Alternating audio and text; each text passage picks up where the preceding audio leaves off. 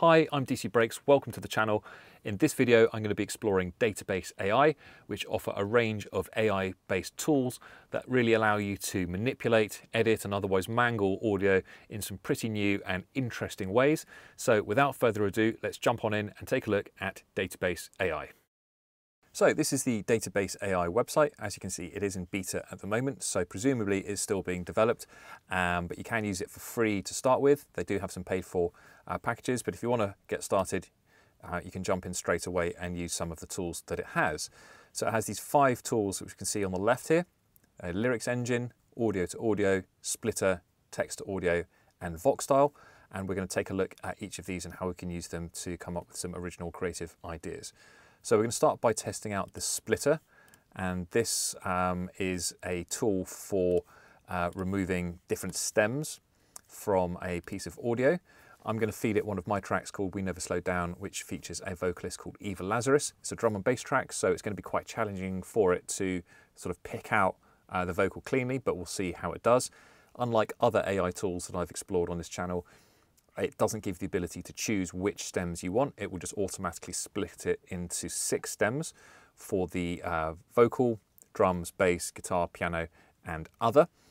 It also doesn't, at the moment, have the ability to download those in any other format other than MP3. Now, sometimes when it's working, you'll get this kind of task queued and it will just sit there and freeze. It looks like it's working for now, but if you come to your Files tab on the left here, it will place all of the stems in here as you kind of go along. So if it does freeze, quite often it has actually worked. So you just need to go and check in the Files folder. So let's have a quick listen to the tune and then hear how well or otherwise it's done in terms of pulling out some of these different vocal parts.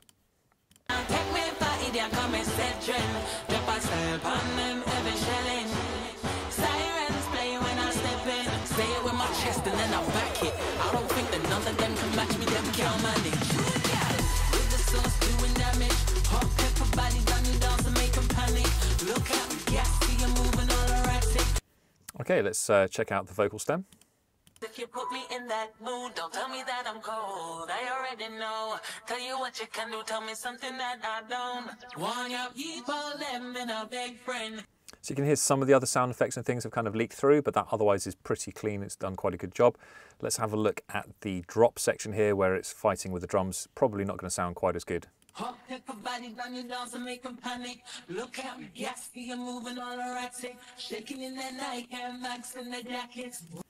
it's done a pretty good job, but you can kind of hear where it's pulled the drums out. It's kind of left these almost holes in the vocals. Let's listen to some of the other stems.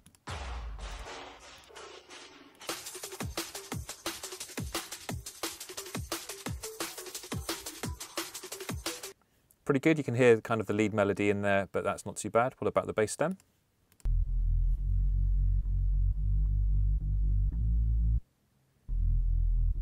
And that's done a pretty good job on the bass stem. So if we want to grab that vocal, for example, we can just hit download and that will download it. And as I said, it is at the moment limited to MP3 format and quite a lossy one at that. Let's look at Vox style next, or Vox style. So the way this works is that we can upload a vocal. This could be yourself. I'm not brave enough to sing on camera because I'm a terrible singer, so I'm going to use that vocal stem that I've just created, even though it's going to be a little bit kind of glitchy because of the extraction process that we used in the splitter just now.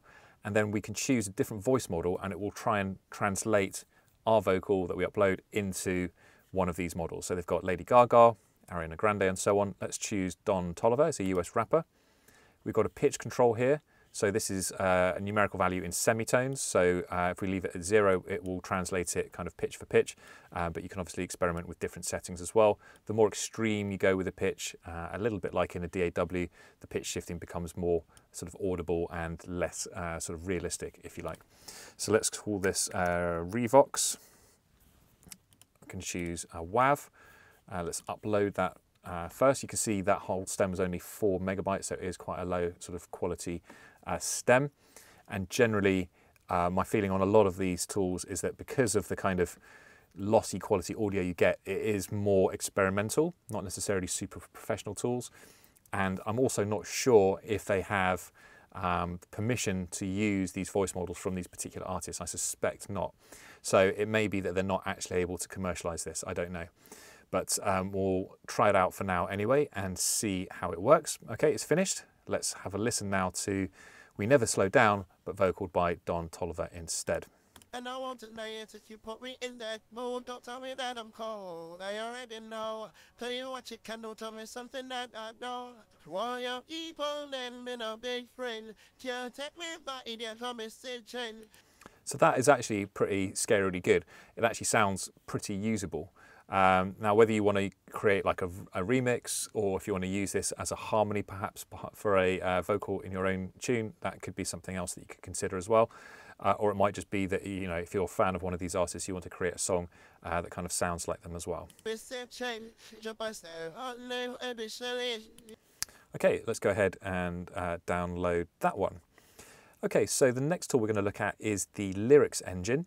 And as you might suspect, this is an AI assistant that can help you with lyrics. So you just type in the lyrics that you want. I'm just going to paste in the first line from We Never Slow Down and hit send. And then what it'll do is it will just kind of continue the lyrics for you. So here we go. It's now like spitting out something. And what it will do as well is it will quite often give you a sort of little sort of summary, if you like, of the style of the lyrics. So here you can see it says, lyrics can be very personal, so feel free to adjust these as you see fit. I've tried to follow the theme of resilience and strength that you've established in your initial lines. So what it does is it sort of looks at the lyrics that you put in, tries to ascertain a theme from those, and then uses that for generating the vocals, the lyrics, so that they are connected in some way. So that could be a really useful tool if you are a singer-songwriter or you're trying to come up with some top lines and you need some inspiration. Okay, let's move on now and look at the audio to audio engine.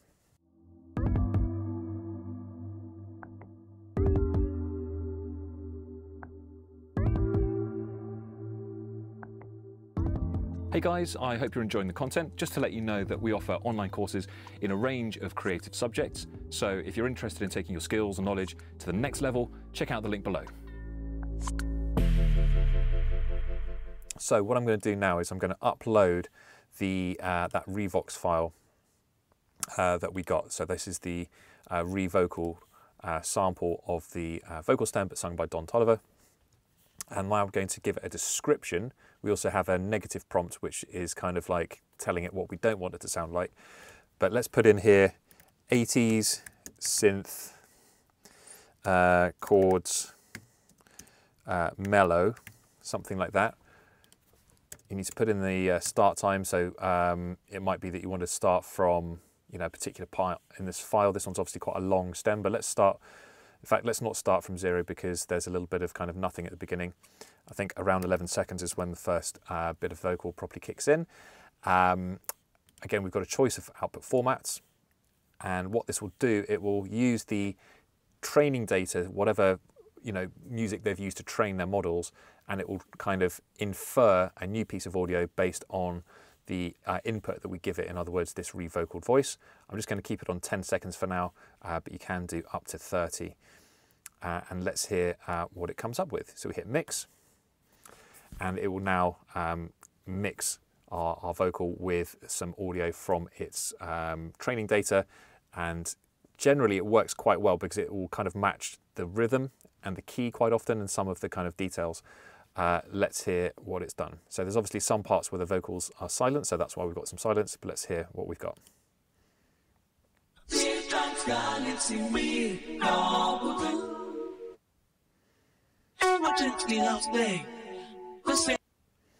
So in this case, it's obviously used a piece of audio that was some kind of 80s-ish vocal, it sounded like, almost Freddie Mercury-esque, and it's kind of generated almost like another vocal actually, rather than the kind of synthy kind of chords. But that could be quite cool. It's certainly not something I couldn't create myself in any other way. So this can be quite a useful tool for generating weird and unusual audio. It does have a particular kind of sound to it, which I think is almost a kind of a sound that we might start hearing more and more in music, this kind of artificial intelligence sound of kind of weirdly blended music. So we'll download that one. Again, all the audio that it makes does get populated into this files menu.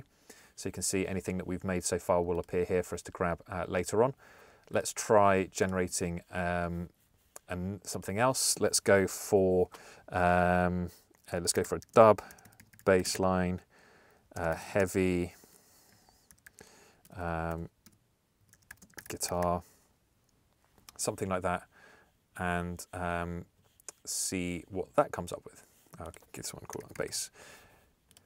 Now, this process, in my experience, can be really hit and miss. Sometimes you get some gold, sometimes you just get some weird stuff. And one thing it does seem to do when it's resynthesizing a lot of these sounds, it tends to use some kind of processing that makes it sound almost like a resonant comb filtery type of thing on there. Let's hear what it's done this time.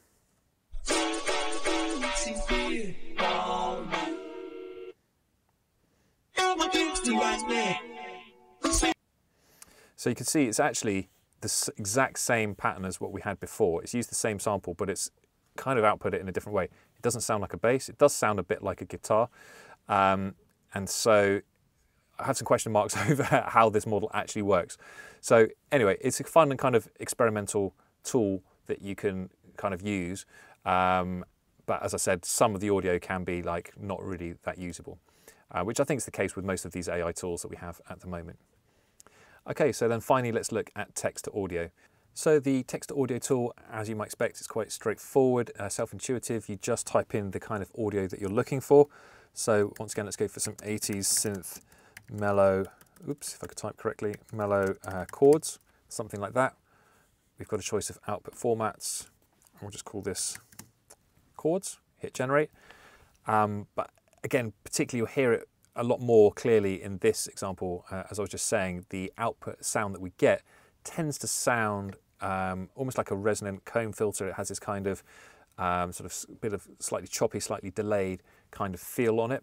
And it's quite obvious sometimes when it's just taking some music from its training data set and in a way just putting some processing on it to kind of mask it.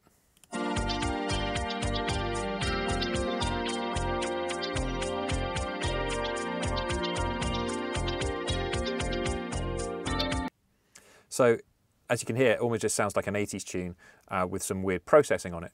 And this is the problem I have with this particular one. It seems to just take sounds from whatever data set it's using, process it to sound a bit mangled, and then it kind of returns that. And it's not very useful in terms of generating something that you want. So if I put in guitar, loop, classical, let's go for mellow again, soft, you know, give it quite a few prompts to work with and hit generate.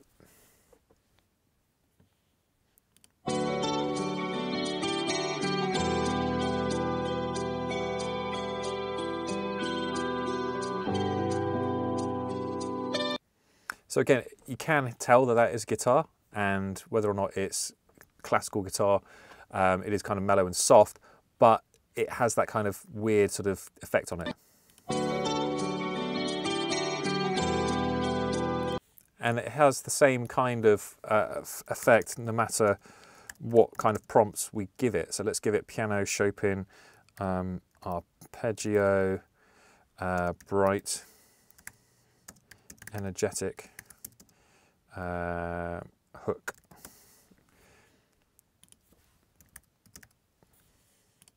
So this, you know, if you don't mind that specific aesthetic that it creates, could be quite useful. And again, it might give you some ideas, but the actual audio itself is questionably useful. It's not really that usable in my opinion. So let's have a listen.